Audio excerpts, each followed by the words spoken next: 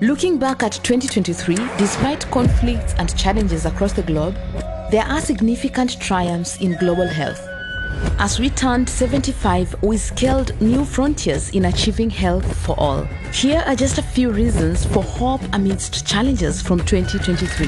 50 countries achieved elimination of neglected tropical diseases that affect the world's most vulnerable. 3 more countries are now malaria-free. New vaccines are advancing the fight against malaria, meningitis, and dengue. Over 140 countries have introduced the HPV vaccine to eliminate cervical cancer.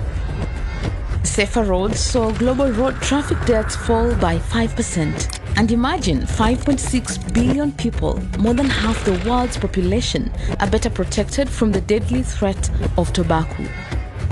Health systems are recovering, and world leaders signed new political declarations to prepare for future pandemics, end tuberculosis, and deliver health for all.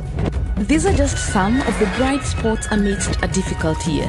They are part of our journey towards a healthier, safer, and fairer world.